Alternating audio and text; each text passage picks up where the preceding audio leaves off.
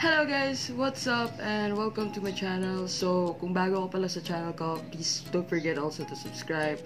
So, for today's video, gagawa tayo ng review video. So, sorry kung nawala tayo for 1 week kasi medyo naging, ano na, medyo nagnilay-nilay lang ang aking puso or aking damdamin. Char! So, right now, dumating po yung aking in-order from Lazada again. Nag-order ulit ako sa Lazada. Pero iba naman to, hindi siya yung katulad ng before, no, yan, yung Gorilla Pod. Ito. Condenser microphone. So actually, na-unbox ko na to yesterday. And right now, at saka na-test ko na rin to. So, ulit ngayon, parang i-testing din natin ulit kung okay ba yung audio quality niya. So, ito yung parang, ano ba tawag? Ano ba to? Audio splitter niya.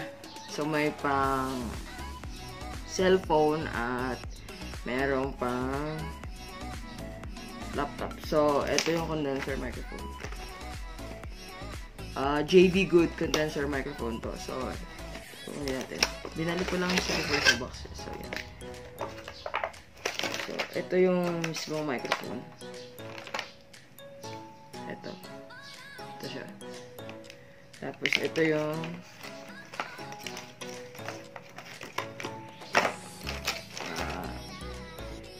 stand ng microphone. So, yan.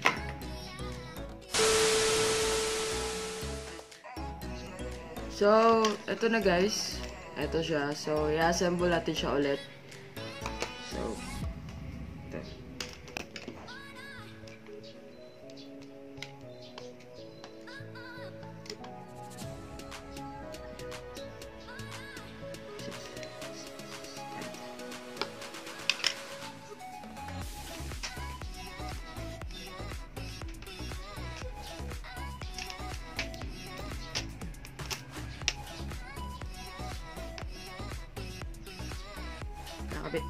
Kakabit natin dito yung board niya.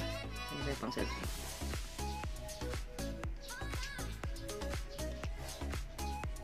Ito na yata. Sakto na yata tayo.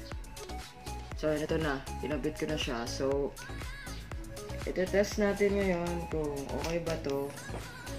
Kung okay na ba yung audio natin ngayon. Ito yung wala condenser microphone. Tapos, ito yung may condenser microphone na.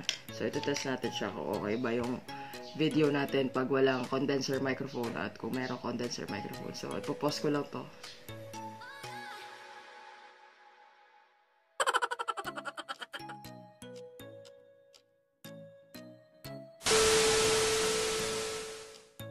So, ito na guys, yung ating condenser microphone. Nakabit ko na siya. So, sana okay naman yung quality na sa inyo. And baka magtanong kayo kung magkano ang nabili ko nito.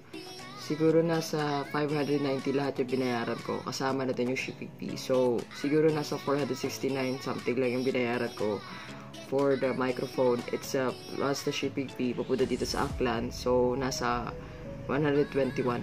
So, eto. Sana okay na. Na-test ko naman to yesterday. Parang okay naman. So, I think siguro ngayon okay na rin.